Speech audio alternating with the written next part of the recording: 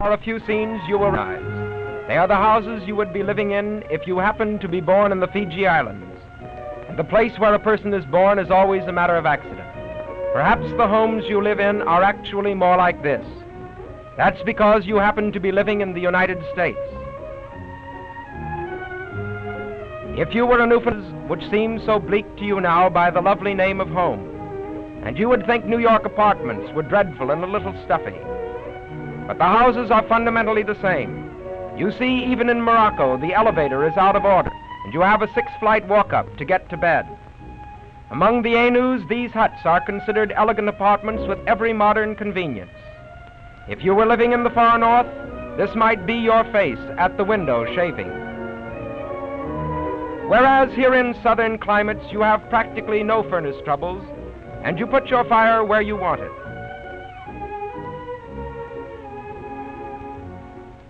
Cooking under these conditions is done in the most convenient place. If you were Chinese, you would sing Home, Sweet Home for these, and you would think the Hollanders a queer people because they preferred to inhabit such a land as this. But a Hollander would wonder why the Zulus care to live like this. North, south, east, west.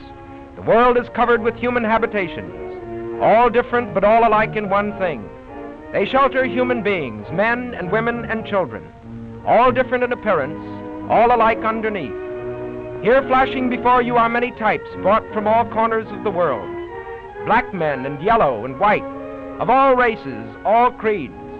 The differences are all on the surface. Fundamentally, the important thing is the sameness. The brotherhood of man does not mean that we are all of the same color, all believe the same thing. It is real because all of us, the Zulu and the Frenchman, the Laplander and the American, the Japanese and the Hungarian, are doing the same things, wanting the same things, suffering the same things, and enjoying the same things. Our labor, our desires, our passions, and our joys make brothers of us all. We enjoy the same things. From one end of the world to the other, men and women dance. The steps we dance are different, but we all dance for the same reason. We dance because we are happy, because we want to celebrate something, because men and women of whatever race or color like to do happy things together. On a holiday, the Italian peasants dress in pretty clothes and dance the dances their ancestors danced generations ago. They dance at a wedding in Hungary.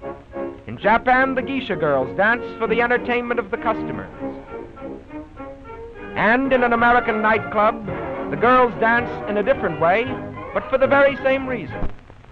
They dance to tom-toms in Morocco.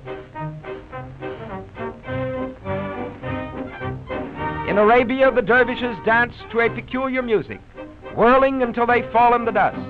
You probably wouldn't enjoy it, but they think it's fun.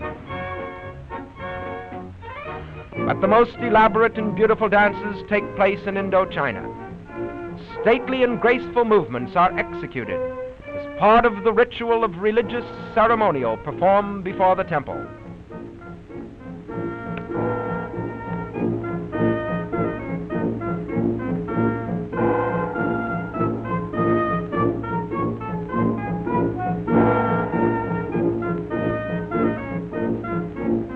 But life isn't all gaiety. After the dance and sometimes before comes the eating. For that we all have to go to market. You may run round the corner to a delicatessen. The French woman in her thrifty way goes to the great markets of Paris. In Morocco, the bazaars spread all over the streets. And if you think this is a strange way to do your shopping, it is only because you forget that we do the same thing at our curbstone markets from the peddler's pushcart or the farmer's wagon. If we are to eat, we also have to work. Work is done to provide a living for the support of ourselves and our children. All over the world, men and women are working, sometimes happily, sometimes in great hardship. Follow one kind of work alone around the world and you will recognize the great outstanding common humanity of all mankind. Take the making of cloth, because most of us have to wear something. The Navajo Indian weaves his blanket slowly and patiently until it becomes a work of art. In Upper Canada, the old carding machine still is work.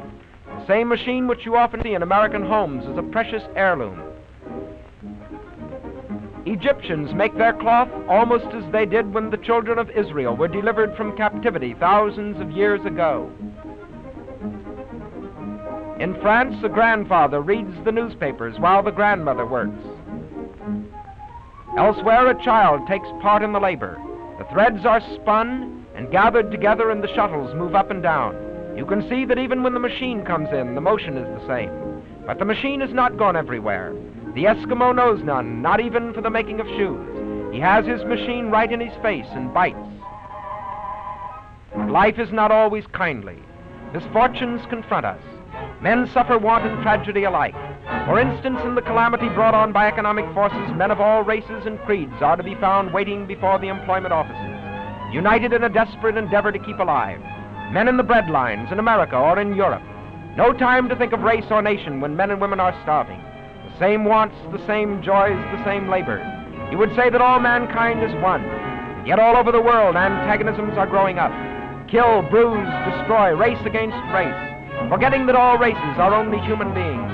Lies, prejudice, false charges, inflaming group against group, making capital out of racial animosity.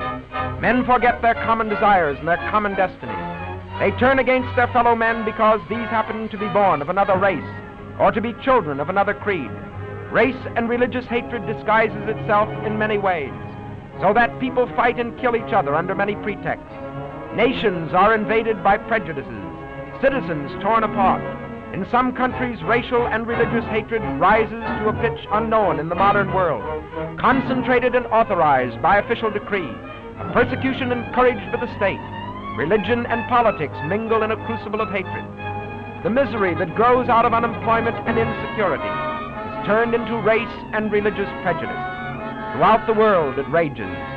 Hate of man for man, brother for brother, hate and war, to kill, to mutilate, to defeat, to destroy, until the whole civilized world reels and trembles at the edge of destruction. We have conquered the forces of nature, but we have not conquered the brute in ourselves.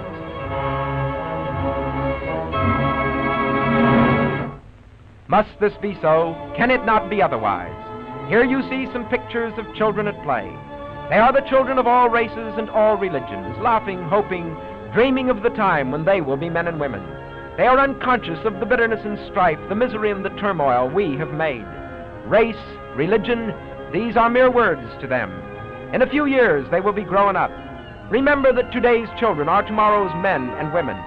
This happiness, you see, can be continued or destroyed. The choice is yours. If you would see them happy, you must rise above selfish ambitions and petty hatreds to higher planes. You must lead your steps away from dissension toward unity.